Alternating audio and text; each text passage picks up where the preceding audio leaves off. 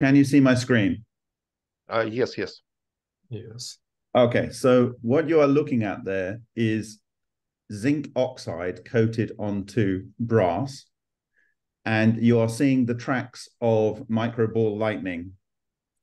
And these are charge clusters, and I believe some of what you are seeing are these moving across the surface and interacting with the deposited carbon from the um, candle, which I must say again, as I did in Szczecin in Poland, this is an inspired idea, and I can't believe I didn't think of it before you. So congratulations, it's a very good idea. So this was produced using a experiment called the Vega, where we have between 100 and 700 volts, 100 to 200 DC bias, and then pulses of a few hundred volts. And a happy accident occurred where there were sheets of brass on top of other brass, and it produced fluidized electrons, ball lightning, in the cathode, in the gap between two sheets of brass. And this fluidized electrons bled out in a magnetic fluid, producing this worm-like structure you see on the left. Now, the key structures that I'm going to show you are in the outside area of the main channels. Now, this is a magnetic fluid. This is ferromagnetic fluid, and you can see the way it arranges itself. This is the central channel of the Vega Valley, and this is the inverse of that, where it's a magnetic fluid of this fluidized electrons. This is the boundary layer of one of those channels, and you can see it's a regular Maxwell-type superfluid arrangement. And there are pairs, and the pairs are twisted as they come out from the boundary layer. This will be relevant in a minute. In the center of these overall charge cluster structures, you have a magnetic core. This is iron and oxygen in the magnetic core. What you have on the base here is copper oxide, which is diamagnetic, and you have zinc oxide on the outside, which is diamagnetic. They do not like to be inside this structure, but magnetic things can be inside this structure. Now, we're referring to your example of the automotive exhaust. This is an image that I took last week in London with a thing called the thunderstorm generator. And this is attached to a 400 kilowatt gas generator. And this is a section of a very large sphere where you see these regular hexagonal structures, very similar to this, but about 1.7 millimeters across, arranged on the inside. The structures, I believe, are monopole in nature, and they take the same form as the well-published monopole from Aalto University. And it has this sacred geometry structure with the boundary, the non-radiating boundary of the ball lightning extending here. You have the Vesica Pisces in the center, and you have a toroidal structure in the middle. Our structure completely matches the theoretical and experimental, and more the experimental observations of Aalto University. It also explains the observations of this weak point here, where we see ejection of new elements like titanium disks here and carbon, okay? And this is in HHO on with Slobodan Stankovic, with ejection of carbon and stuff from a silicon ball. And this is a ball lightning broken up. So outside of a very large ball lightning cut like this, you see 2, 3, 4, 5, 6, 8 type structures in the near boundary.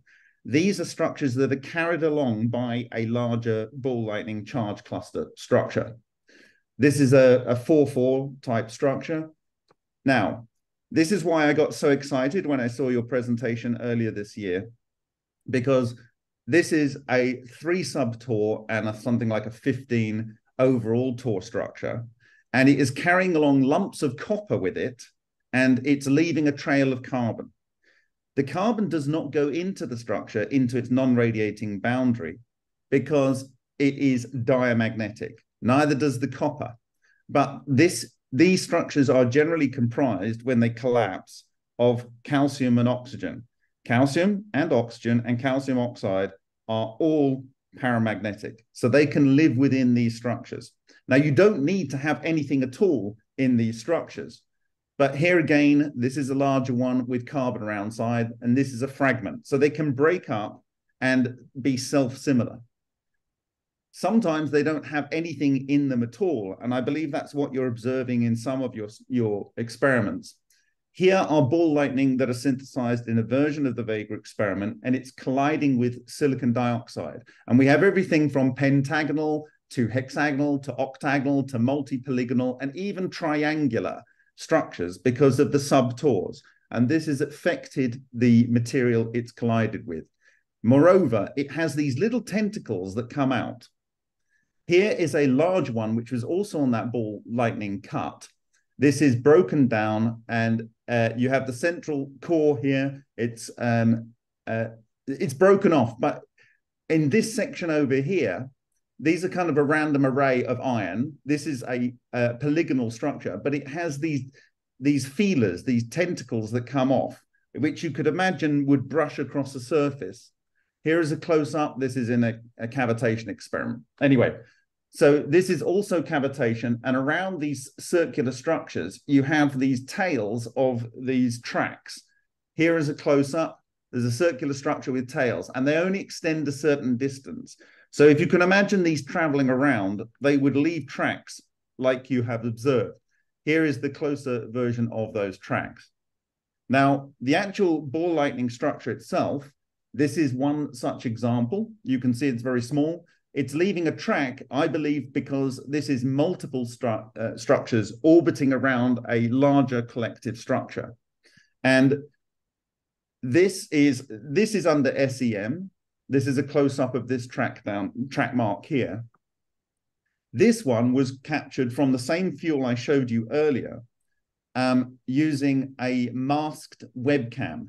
And on the webcam, it recorded this 100-micron wide structure on the CCD. This is literally impossible to be three-body abrasion that I warned this community about 2 to 3 years ago, about so-called fake strange radiation tracks.